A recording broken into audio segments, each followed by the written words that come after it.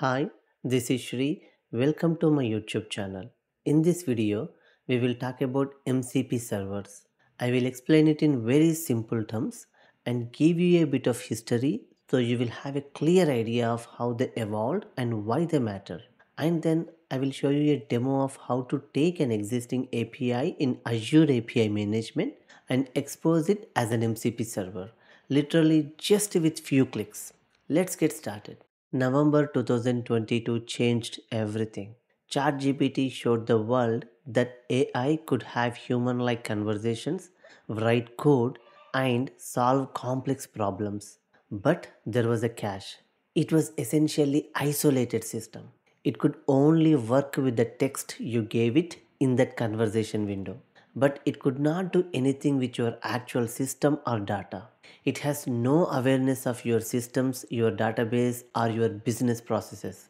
The businesses did not want AI to just talk, they wanted AI to act. For example, a support agent asks, check the status of so and so order and if delayed, create a ticket. Or a finance analyst say, pull me the latest revenue data from our ERP system. It lacked in these kind of things. They could not connect to your ERP or systems. Essentially, they were smart but stuck in isolation. In early 2023, OpenAI recognized this limitation quickly. They announced ChatGPT plugins, the first attempt to let AI assistant connect to external systems. Suddenly, ChatGPT could browse the web, access live data, and interact with third party services. This was revolutionary, but it revealed a bigger problem. Every plugin was a custom integration. If you want to connect to Slack, you need a custom plugin. Need database access? Another custom plugin. Each one required a specific development, unique authentication patterns, and a separate maintenance. For example, if an LLM want to connect to Slack API, it required its own connector with its own implementation. Each AI platform had its own integration approach. OpenAI had plugins, Anthropic had custom tool definitions, others had their own proprietary methods. Developers were stuck building the same integration multiple times just to work with different AI platforms. It was old M2N integration problem. Every AI model needed its own connector to every tool and vice versa. To solve this challenge, Anthropic, the team behind Claude, introduced Model Context Protocol (MCP) in November 2024. MCP was released as an open source standard designed to connect AI systems to external tools and data in a way that's consistent, secure, and reusable. Before MCP, every AI platform had its own custom way of defining plugins or tools.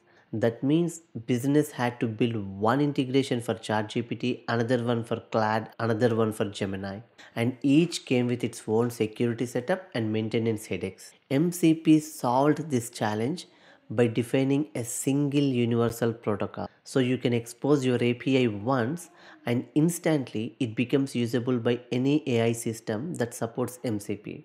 It also brought security and governance into the picture.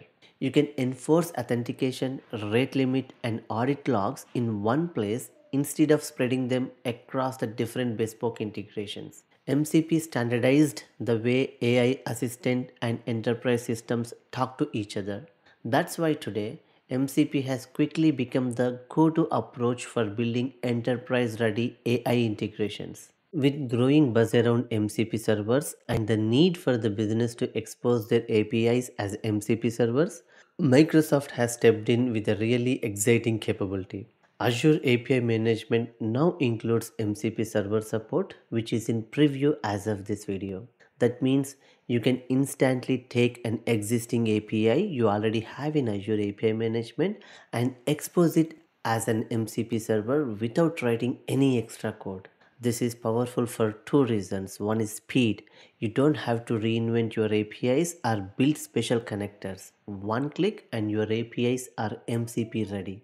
Governance. Because it runs through APIM, we still get authentication, throttling, analytics, and policy controls. The same enterprise grade features we already trust. So let me walk you through this step by step. I will show you how to expose an existing API in Azure API Management as an MCP server and then consume it directly in Copilot as a tool. Let's get started. I'm in my Azure portal. I have already created Infacto and APIM-2 API Management Service in basic V2 tier. As of this video, MCP servers are currently supported in basic, standard and premium tiers for both classic and V2 variants. For the classic tiers, we must enroll in the AI Gateway Early Update group to have the MCP server service available. I have also created a simple customer API where I have the two operations. One is get operation where it will retrieve all the customer details, and a priority customer operation where this will retrieve the priority customer details. For the demo purpose, I have simply added an inbound policy where it will return hard coded customer data. Now let's expose these two API operations through MCP server. So an LLM model can use them as tools or connect to these operations through MCP server to retrieve the customer details. To do that, go to the MCP servers, which is still in the preview. Click on create MCP server, expose an API as an MCP server, select API. In our case, it's customer API. You can choose the operations from this API. You can choose either all the operations or specific operations you want to expose through the MCP server. For demo purpose, let's expose both the operations through MCP server. Then the display name will be simply customer details demo. Click on create. The MCP server has been created. Okay, now we have the MCP server ready. What we need to do is we have to provide this as a tool to an LLM, and the LLM can use these tools based on the context provided. To demo this simply, we're going to use the Visual Studio and GitHub Copilot. So what we will be doing is we will be providing this MCP server as a tool for the GitHub Copilot, and GitHub Copilot can use the LLM to invoke this specific MCP server and retrieve the data. Let's do that. In the Visual Studio, we need two plugins, Azure API Management and Azure MCP Server. Once you have these two plugins, log into the Azure with your credentials, and under the API Management, you will be able to see your API Management instance. I'll just hit the refresh so it will load the latest configurations and settings, and our operation is under APIs. We have the customer API operation. We have two operations. One is get all customers, and priority customers. So first let's invoke get all customer test operation. These are protected by subscription key. Just copy the subscription key, primary key, copy it and just paste it here. First let's test this service and click on the send request. Okay, awesome. We have the service invoked successfully to retrieve all the customer details. Well and good. Now let's add an MCP server. To add an MCP server, go to MCPs, transformative and the customer detail. This is the MCP server which we created. Get and policy. Right click on the customer details, copy server URL, and it will be streamable HTTP. Select that and the server URL will be copied. Now let's add this as an MCP server. To do that, MCP add server, and it will be HTTP server sent events. Select that, paste your MCP server URL, hit enter and give a name to your MCP server, customer details v, and hit enter and add this one to your workspace, and it will be added to your workspace and trust. Okay, we have the my MCP server customer details -v1 service running. If you want, you can do a restart. It has restarted and it has discovered two tools, which is one for get and one for policy. Now that we have successfully added our MCP as a tool within the Visual Studio, if you open the GitHub Copilot, open chat, and if you see here configure tools, we will be able to see MCP customer details v1, which was added just now. Under this, we can see two tools, get and priority customer.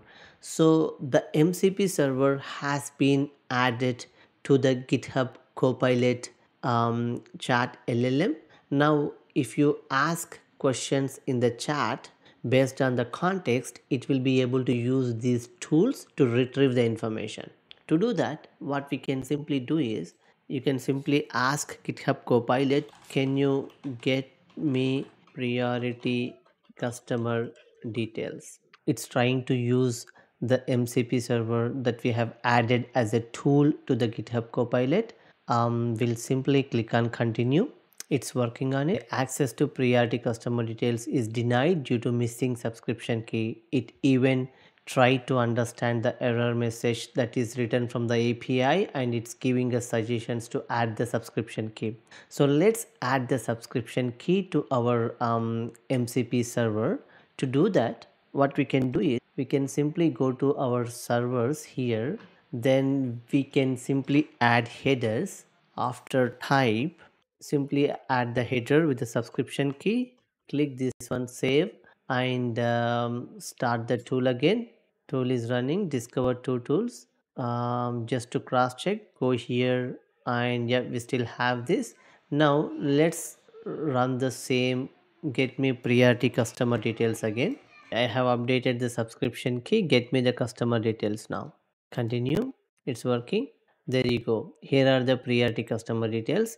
It invoked the priority customer API and it has returned the details successfully. Now we can even ask, get me all the customer details. Yeah, that is the tool that we want to use, and click on continue, and now it has written all the customer details. To prove the point, we can even go to the API management, and in the logs we will be able to see a successful customer and get customer details. It back to the API management portal, and if you go to this application insights, simply transaction search and look for the recent data. You will be able to see a successful calls to both the APIs. That is it for this video. I hope you like the content. If you like the content, please hit subscribe, share and comment. I will catch you in the next video. Until then, this is Shri signing off. Thank you.